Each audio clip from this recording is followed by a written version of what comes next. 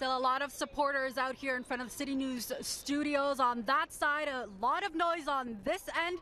Not quite, as you can see around, many of the protesters here have green tape on their mouth. This is a protest that was organized because these people want the party leader of the Green Party to be involved in all televised debates. Well, they're expecting about 400 people. That's according to the Facebook page. And there is a group here. If you look around, most of them have green tape on their mouth, a sign of protest. And earlier today, I had the opportunity to speak with the leader of Ontario's Green Party.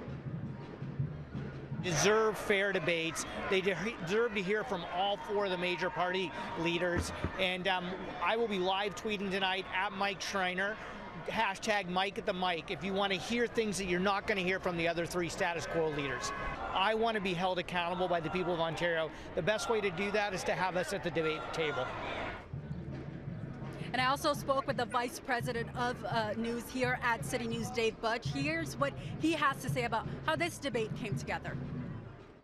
We gave it a lot of thought and discussion, and we concluded that the same approach that had been taken by other networks and other debates and all across Canada is the one that makes sense, and that's to invite the parties that have elected sitting members of the legislature and that are running candidates in all ridings.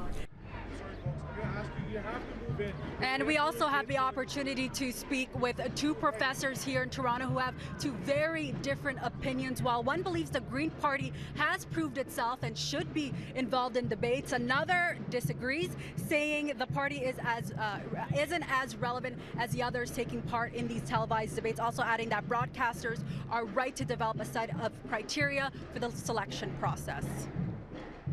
Look over the newscasts of the last year.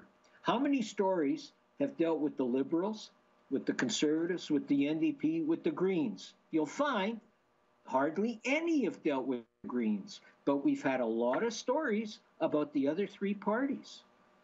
That tells me that they are relevant. The Green Party has not established its relevance yet. They did well. They get a provincial subsidy as a result of that. They've cleared the 2% hurdle, 2% of votes hurdle.